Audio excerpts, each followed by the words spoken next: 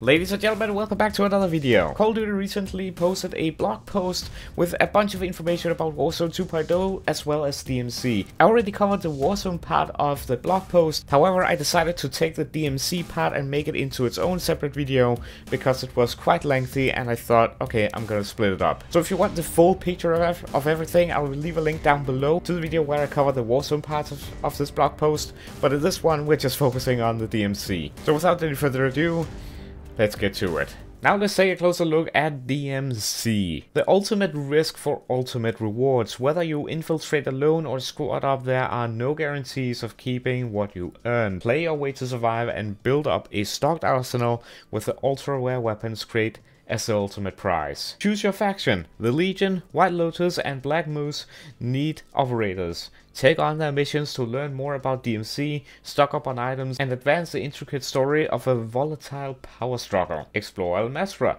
Contracts, world events, and more await in this open world. The only hazards stopping you are enemy operators, AI combatants, sandstorms, radiation, and the threat of being left behind when all exfil opportunities are gone. Explore, loot, extract. Play for keeps in the DMZ. DMZ is an open-world, narrative-focused extraction mode where operators have free reign to complete faction-based missions, take on additional side objectives, engage with enemy operators or AI combatants, and search for valuable items, all while fighting to survive toward exfiltration. Essentially, your goal in DMZ is to infiltrate Al Masra, collect valuable items while performing various tasks, and escape before dying or the time limit is reached. Instead of dropping in from a plane, operators are set to enter at random points around Al Masra. In theory, not every operator will be completing the same tasks. While there are always faction missions to complete, there are always contracts to find, events to encounter, and points of interest to explore. All of this is usually marked on the tag map. For the benefit of your survival and success in this mode, your operator has a backpack.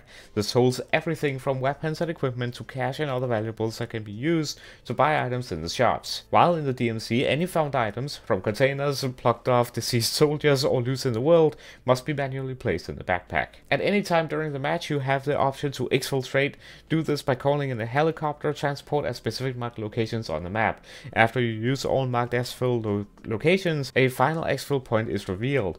This is the last means of escape before the match is over, and your escape becomes impossible, as operators are presumed dead due to becoming MIA. DMZ is a single life game mode in which dying results in the loss of all non-permanent items in your backpack.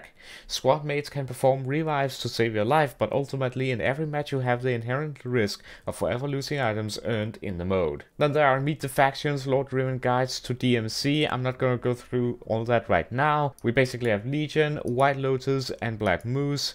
Those three are the different factions. The three factions offer plenty of missions to tackle in DMZ, but those searching for more action are also free to do the following during any infiltration. Contracts. Just like in Battle Royale, DMZ contains quick completion objectives that can be accepted in-match for cash and other rewards. While these contracts share the same icons as their Battle Royale counterparts, their objectives are different. Here are some of the DMZ contracts on offer and the tag map icon for each. Secure Intel / Geiger Search. Find intel on hard drives, then go to the nearest radio tower to upload its data. Alternatively, it may ask you to collect uranium rods found with a Geiger counter. Elimination, Crosshair, rescue a hostage within a locked building, then carry them to the nearest helicopter exfil location. Cargo delivery / shipment briefcase. Depending on the specific contract, find a vehicle or boat with precious cargo for a drop-off at a marked location. Feel free to keep the vehicle after the drop-off. That's a nice bonus. Hunt. Hunt an enemy operator team marked as high-value targets due to their activity within the DMZ match. Destroy supplies. Locate and destroy 2 supply sites with planted bombs. World activities. Other icons on the DMZ's tag map indicate additional side objectives,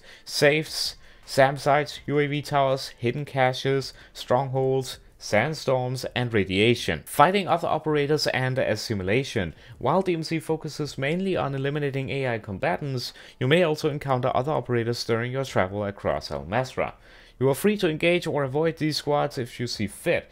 In squad-based DMZ matches such as trios at launch, there is also the option to assimilate with other squads instead of fighting them. Though you might be initially reticent to partner with rival operators, through proximity chat and a calm head, you could try to foster a temporary alliance.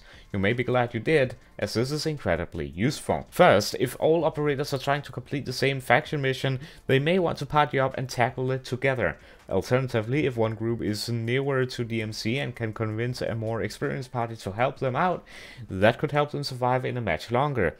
Or, in situations where two squads are in a heated battle, they can ultimately decide to save their ammo, assimilate and revive each other before soldiering on. Also, after assimilating, operators cannot pull a General Shepherd and cut loose ends. Friendly fire is disabled on temporary squad mates. The backpack looting and storage, as opposed to simplified pickup mechanics and a smaller loadout system in Warzone 2's Battle Royale, DMZ item gathering involves storage management in a large backpack, which is brought into and out of batches to carry weapons, equipment, valuables, and more. Looting. In DMZ, you can carry the following items in a loadout: 2 weapons with their maximum amount of ammo, 2 equipment pieces, a field upgrade and kill streak, armor plates and gas masks. Everything else, such as cash, additional ammo, weapons and equipment and valuables, is stored in the backpack. Each item picked up at DMZ that is over the loadout capacity is automatically placed into the backpack.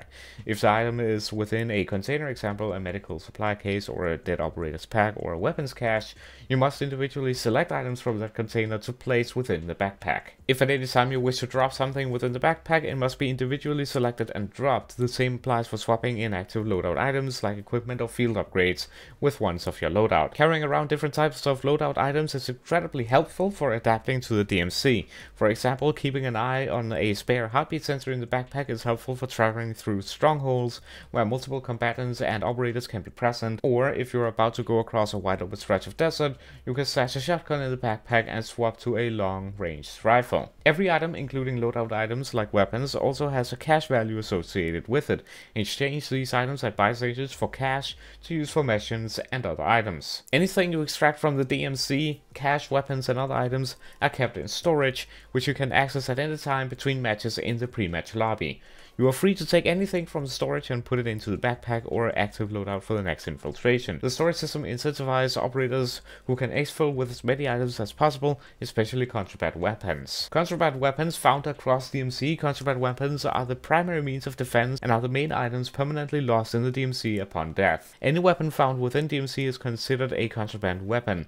This includes weapons found on operators or combatants, or loose in the world or within containers. Contraband weapons can contain anywhere from 0 to 5 attachments and may not be the most effective version of that weapon possible. For more potent armaments, consider obtaining weapon blueprints. Weapon blueprints have a unique property: they're not permanently lost upon death. Instead, dying in DMZ with a weapon blueprint on your person makes the blueprint inaccessible for a period of time, usually a few hours. Functional weapons in DMZ, extracting with any contraband weapon unlocks it across all other game modes.